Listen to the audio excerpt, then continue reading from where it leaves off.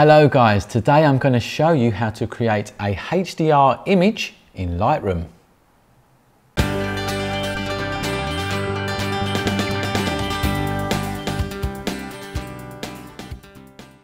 Today I'm going to show you how to create a HDR image in Lightroom, and if you want to know a bit more about HDR, I've got a whole tutorial on it on the channel, so just click on the YouTube channel and have a look for that.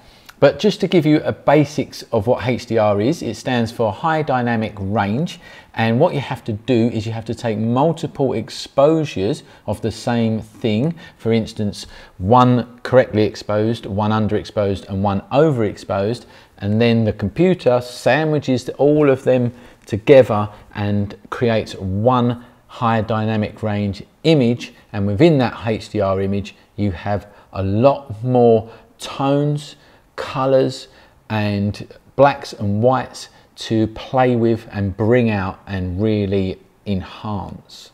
So this is the image that we're going to create. It's a picture that I took down in the New Forest in England. Here are the three exposures that we're going to turn into a HDR image. That one is underexposed, that one's a correct exposure, and that one's overexposed. Now all you do in Lightroom is you hold down the control key or the command key if you're on a Mac, and you select all the images you want to turn into a HDR image. Right click on them and go to Photo Merge HDR. And then Lightroom cleverly mixes them all together and creates a HDR image that might look something like this. Now me personally, I take off auto align and I take off auto tone because I want to have the control over what happens to this image. So I take all of that off, I put my de-ghost on none, and I just click merge. There is no need to have a de-ghosting on this one because nothing moved. So you would only use the de-ghosting if things were moving quite a lot. Now obviously the clouds moved slightly but not much, so I don't need it on. Click it on none, click merge, and then up the top here you can see that Lightroom is merging all three images together. Okay, so now it's merged all them three pictures together and it is now there, and you can see, if you look at here as the name changes, there it is there. It's now called image, a number, and it's got HDR next to it. So I'm going to now select that image there. I'm going to go into develop at the top.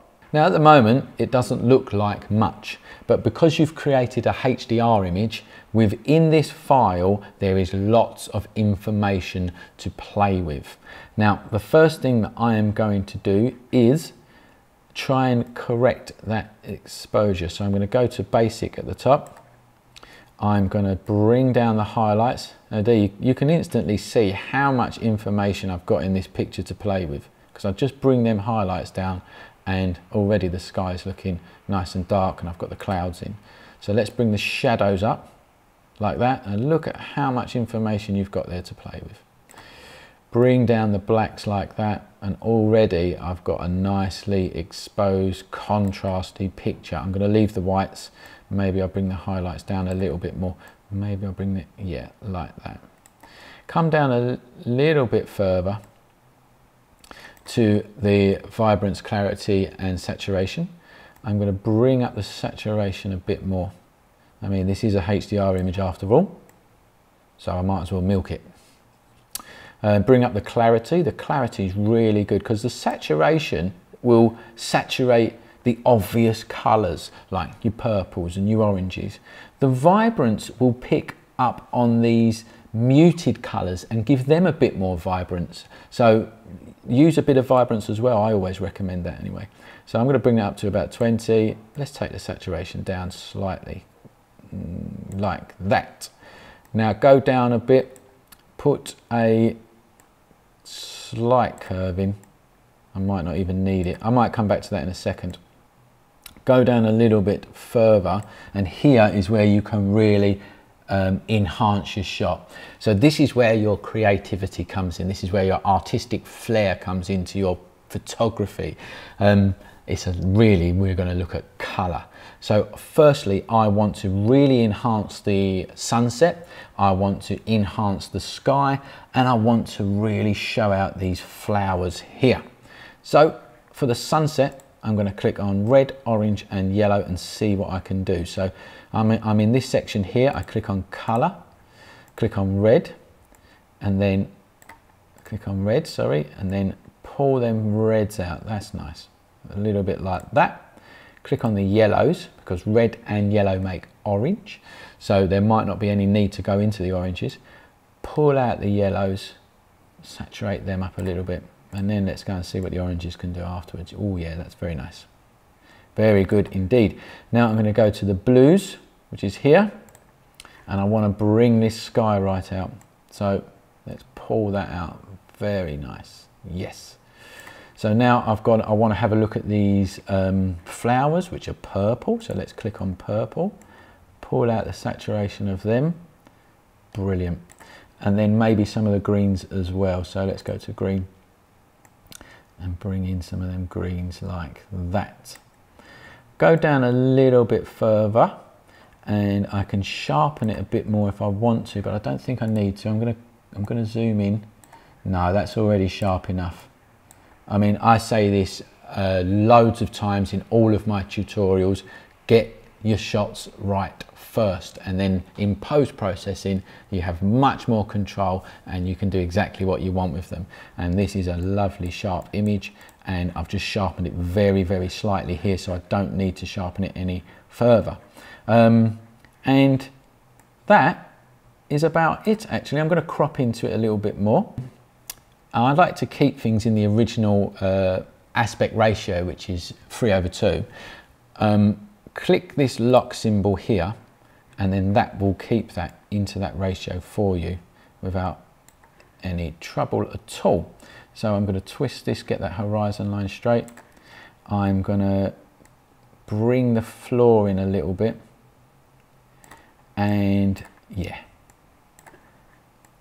and I'm going to get that sun right on the third line there for composition reasons.